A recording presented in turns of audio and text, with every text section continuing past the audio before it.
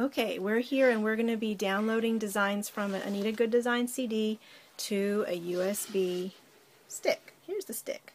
We're going to plug in the stick to the back of the machine or the side of the machine, wherever your USB port happens to be. We're also going to, and pardon my shaky hand, this is my first try doing one-handed machine embroidery.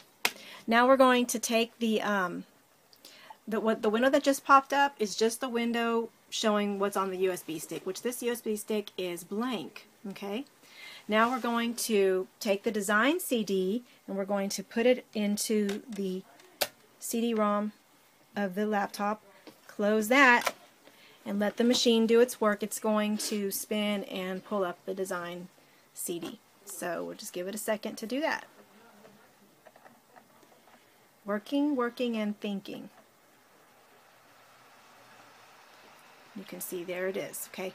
Now what you have on the screen is catalog, design files, resizing program, and tutorials. We're going to double click on design files. Where's the little mouse? Here she is. Mousy. Okay. Double click.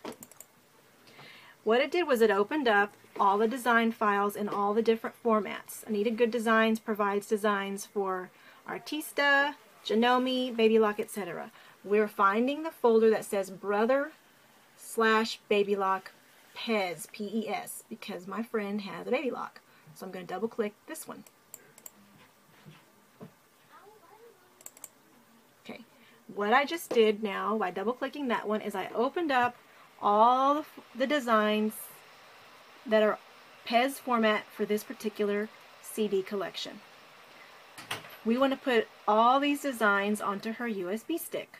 So we're going to start with design number 1 right here at the top. Can you see that? And we're going to left click one time to highlight it. Now we're going to, and our finger is not holding the button down anymore. We just clicked it and one time and let go and it highlighted it. Now we're going to take our hand and we're going to press the shift key and hold the shift key down.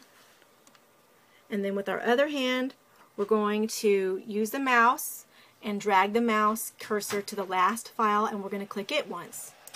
Then we can let go of the shift key. We've now highlighted every design that we wanted to highlight. After that, we want to copy the designs to the USB stick or to your hard drive. For my friend, we're going to put them on her